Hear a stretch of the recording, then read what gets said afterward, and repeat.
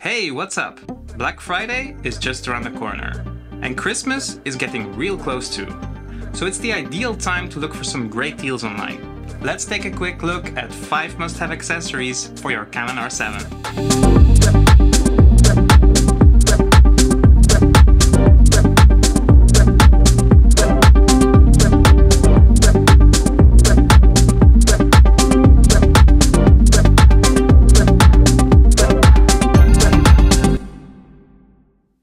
Okay, so let's start with the basics. You'll need to be able to save your photos and your videos somehow.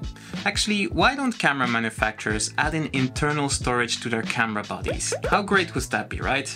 But I'm dreaming. We'll need an SD card, or actually SD cards, since the Canon R7 has dual SD card slots. Now there's a lot of different brands with multiple options available. Now I actually got away with using a single 128GB UHS 1 card from SanDisk for a very long time. But lately I've been doing a lot of 4K video recording, so I decided to add a couple 256GB UHS 2 cards from Lexar. These are the V60 cards, so they're not the fastest you can buy. But with 250 megabytes per second speeds, they're quick enough for anything you throw at it with a Canon R7. I highly recommend these. The battery life is really good on the R7. It uses the LP E6 NH batteries, and these have been around for quite a while and are also used in the R6 and the R5. Now these should last you about 700 photos or a couple hours of 4K video recording. You can of course charge the R7 through the USB-C port, but in general it's always a good idea to have an extra one of these with you when you're not near a power outlet and you don't have a power bank with you. It's usually recommended to get the original batteries from Canon, as they will last the longest. I've got one extra for my Canon R7. But there are of course other alternatives available that are more reasonably priced. For example, I was able to get 2 of these Baxter batteries for half of the price of just one of these original Canon batteries. And it comes in this nice red color too that really fits to the rest of my setup. Now it might seem silly, but I actually think this is a must-have accessory for the Canon R7. Hear me out. You can take out the SD cards from the camera and plug them into your computer. But what about the devices that don't have an SD card slot? Or maybe you're just like me and you prefer to edit your photos on your iPad? You can connect to your camera over Wi-Fi and Bluetooth and transfer your photos in that way. But it takes a bit of time to set up, transfer speeds are not that fast and it's not that reliable. But it's nice to have and I do use it sometimes. You could also get an SD card reader. This will work on anything, but you still have to remove your SD card from your camera. With a USB-C or Thunderbolt cable, you're able to connect your R7 directly to your device in order to transfer your photos and videos. So all you really need to take with you is just one cable, and you probably have one already anyway.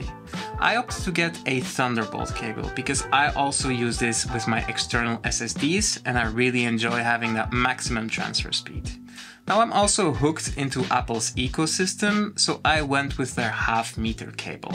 There are of course alternatives and I'll link them down below. And while you're down there, please subscribe. It would really help me out. If you're into recording video, you're probably looking at getting a microphone as one of your first accessories.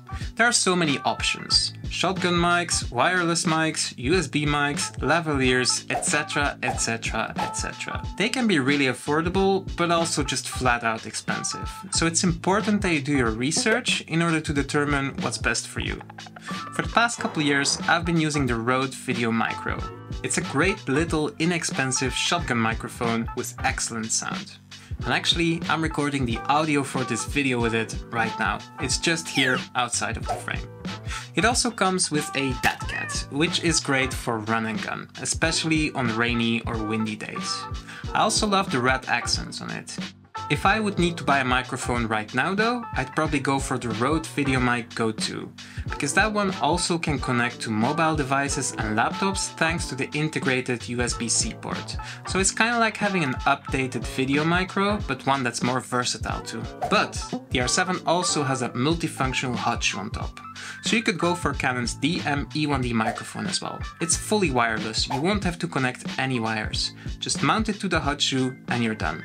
It's quite expensive for what it is though, and I think I'd rather wait to see some alternatives. Or you could go fully wireless with the Rode Wireless Go or the DJI mic. Now I don't have these in my setup, but if I were to pick one, I'd probably go with DJI based on some of the reviews that I've seen. Better safe than sorry, right?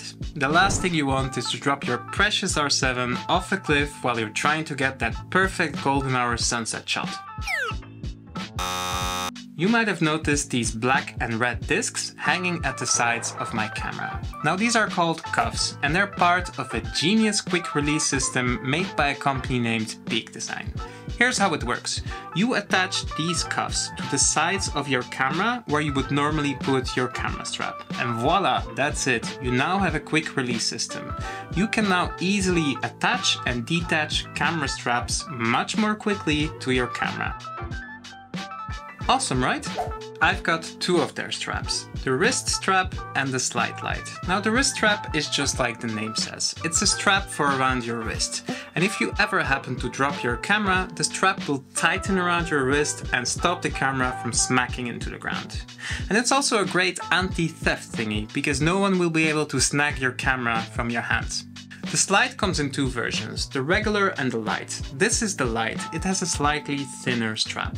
They both have this quick adjuster, which makes it really easy to change the length of the strap.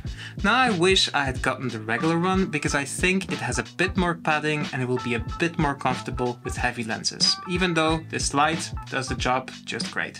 So there you go, 5 awesome accessories for a Canon R7, and actually for any camera really.